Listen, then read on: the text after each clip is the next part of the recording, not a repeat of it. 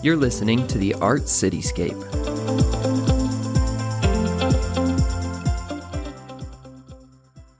Welcome to another episode of the Art Cityscape podcast. As you know, we've had an unprecedented winter.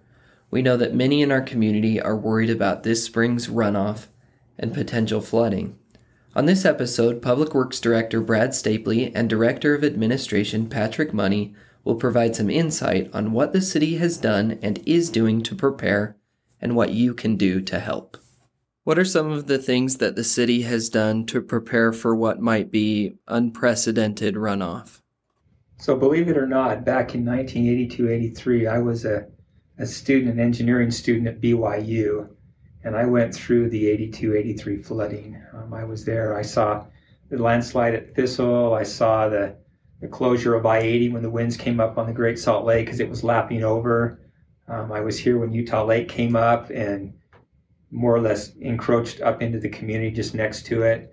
And so I've seen this area. I'm back here again some 40 years later. And we've been doing a lot of work here in the city to get things moving, to help residents prepare themselves, to get the city prepared and so forth. One of the first things we did was, what we've been doing is we track the snow water content up Hobble Creek Canyon. We've been looking at that clearly. And as we noticed in mid-December that things were starting to really pile up, we started forming kind of a plan of attack on what we would do to get us through the spring runoff. And one of the first things we did was, as far as the residents go, is we sent individual letters to all property owners that live along the creek, that those that have frontage on the creek. And they got an individual letter encouraging them to go through and start cleaning things out. And we developed a program to where we had a private contractor come in, and if they could drag their debris out to their front yard along the street there, we'd come by and chip it up and haul it away. And that program was very successful as an initial stab at getting those things taken care of. Then, as we kept watching the snowpack and it kept getting higher, we started looking at what we could do internally that we usually do every year anyway. And we had our streets crews going out and clearing debris along city-owned properties, along bridges and irrigation takeouts. So all the way along the creek where the city has a property interest, we were cleaning those out, including parks and so forth. As the snowpack kept rising, we actually sent a second letter out to the residents along Hobble Creek, encouraging them to help others around them if they've taken care of it themselves. And this is where I think a lot of the ecclesiastical organizations got involved, to where we got a great city reaction to this, to where they started planning. We initiated sandbag filling stations, 3 places throughout the community, and we added a 4th at Hobble Creek Park.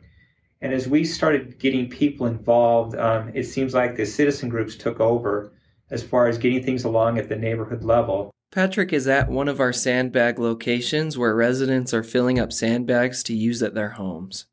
We're here at one of the 3 sandbag filling places that we've established here in the city. This one just happens to be up by the field house, or the old swimming pool up near the high school. The other 2 locations are down at the community park in the West Fields and up at the mouth of the canyon just above the turnoff to Bartholomew Park. So we encourage citizens, which this is for, to come and to fill the sandbags they need to help mitigate their flood risk. And other cities are also providing the same services, and we encourage those citizens to use their community's filling stations as well. Where can residents get information about current creek flows? The city's website has a great way to get into finding out how Hobble Creek is actually flowing. If you go to the city's website and click on Hobble Creek, there's an icon there that would help you go through, and it tells you where you can find sandbagging stations. It also has a link to the USGS, or I guess it's a USDA, Hobble Creek meter that shows what the creek's flowing at. We found in the past, historically, that the creek, when it's clean, can carry about 700 cubic feet per second. So far this year, we've gone up to 72 cubic feet per second. So it can actually handle about 10 times the flow, maybe a little bit less, if it's clear. And that's the key part here, is to have people go through and clean out in their backyards where they have creek frontage to get that debris out of the creek and away from it, so when the high waters come up, they don't grab the branches and clog and make blockages throughout the community. Patrick is in the backyard of a property that goes right along the creek. He'll explain the importance of keeping the creek debris-free. So here we are in the backyard along Hobble Creek, and as you can see behind me, the creek bank across from us could use a little debris cleanup, because when the waters rise, and in this particular area will be about 3 to 4, possibly 5 feet higher when the creek is running at its capacity of the 750 some odd cubic feet per second, it has an opportunity to sweep all of that debris and cause that to go downtown. And that's why we've asked that we have residents clean their banks and make sure that they're clear, so that we have a channel for the water to go through and not cause any hang up under the bridges with the debris, which causes the flooding. Are there any big changes that have been made since the catastrophic flooding of 1983? So one of the changes that's happened since the floods of 82, 83 is the county actually installed what we call a debris basin up at the mouth of Hobble Creek. Now, the debris basin initially can be a flood control basin, but its main purpose is truly to stop debris from the canyon coming down into the city itself. Patrick is at the debris basin to give us more insight.